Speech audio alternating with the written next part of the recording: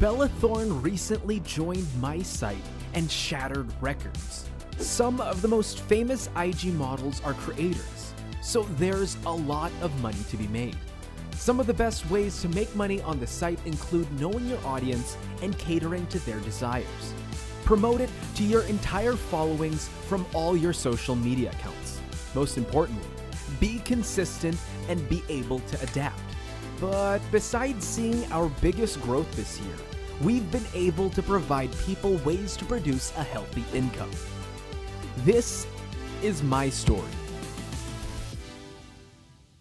I was born in London, England, to a wealthy and prominent family. My father was a financer, a banker at the famed Barclays Bank.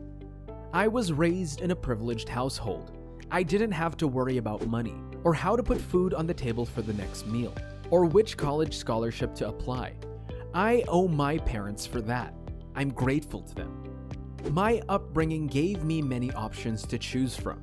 I could be a doctor, a barista, a sportsman, or whatever I wanted to imagine. But coming from a family with a financial background, and being raised by a mom and dad who were regularly talking about how the economy works and business in general, being a businessman quickly took over my head. At an early age, I realized that my entrepreneurial spirit would be the next best thing for me in the coming years. But I had no idea I'd be making something so big where Cardi B would become one of the top creators. Heck, even Beyonce mentioned us in a song.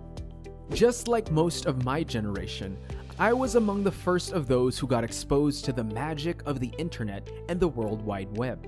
It was amazing how it could connect millions of people across the world in such a short time. So I thought it's better to get acquainted with computers and the web. It was the 1990s, and the dot-com era had just started and was skyrocketing internet and software companies. I saw many making loads of money off these businesses just by investing in their stocks. I saw guys like Bill Gates and Steve Jobs becoming billionaires with a few years with this dot-com revolution. So I thought, if they can, why can't I? Making money with the internet was lucrative, and I was looking for ways to make money. I was following my dream, and I loved every bit of it. It's not surprising to say that just as much as we were the first generation to be exposed to the internet, we were the first of our kind to see internet pornography. Stimulating your senses was never easier or convenient until porn websites showed up. All you got to do was not to get caught by your parents. With time, my mind got opened up to sex, and I abandoned all the restraining and barricaded social views of sex and those who take part in it. Oh, you're staring at my eyes too much. It's a little weird. Sorry.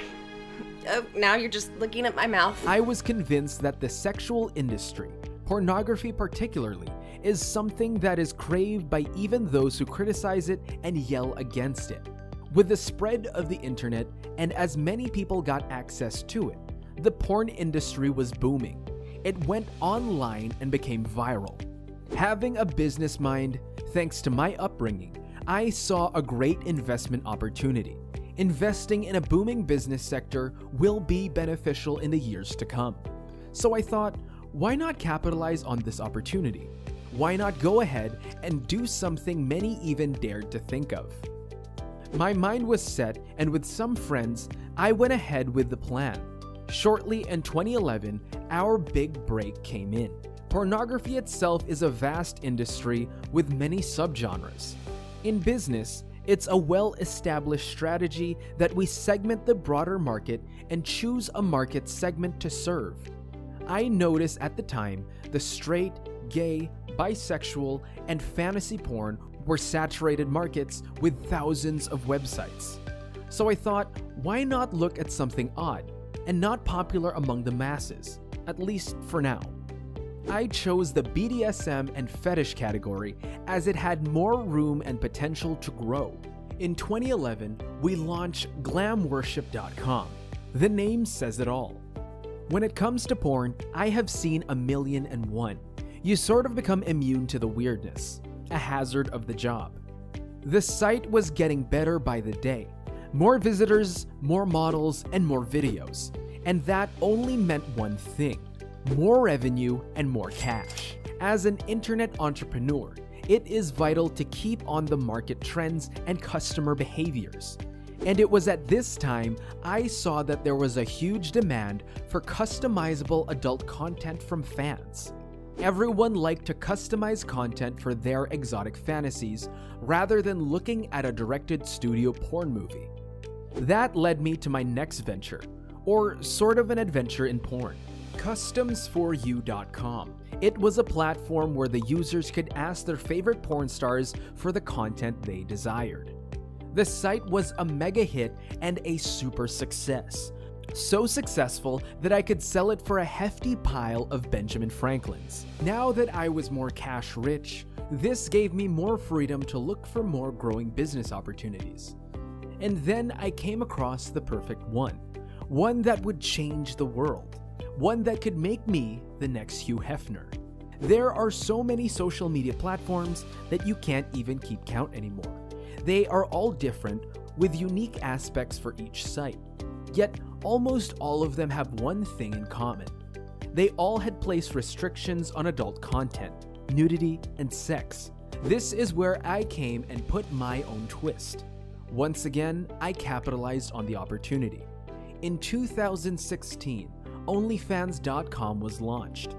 The idea was simple.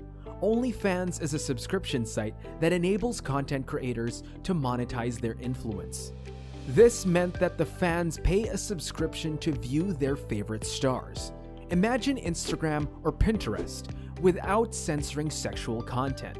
From the subscription revenue, the creators get 80% while we get 20%. That's a win-win for all of us. Although many porn stars, glamour models, and sex workers use the platform, it's not just limited to sex. Don't crush my penis. Don't crush my penis. That was not a... Okay. You can be the creator of any content, may it be recipes, music writing, whatever. However, the site revolutionized the sex industry and even pornography. During the COVID lockdown, we saw the biggest surge in our business, and today, there are more than 50 million subscribers and almost 700,000 content creators. And our revenue has just passed the $1 billion mark, making us a force to contend with in the world of social media. Perhaps the biggest threat and the barriers came from society. Sex is wildly taboo and a topic that many discuss in private or when they're drunk. So naturally, many people are quick to judge me and what I do. And they almost always come at me with morals, ethics, and social standards. But I don't worry about them, nor do I listen to a word they say. After all, why would I? They are not the ones living in a £2 million mansion in London. I am. Take my advice. Once you see a great business opportunity, or any opportunity for that matter, don't let it slip by. Grab the hold of it and hold it firm. If you listen to the rest, you'll end up just like them. Average, normal, and of course, probably broke. I am Timothy Stokely, .com millionaire and founder of OnlyFans.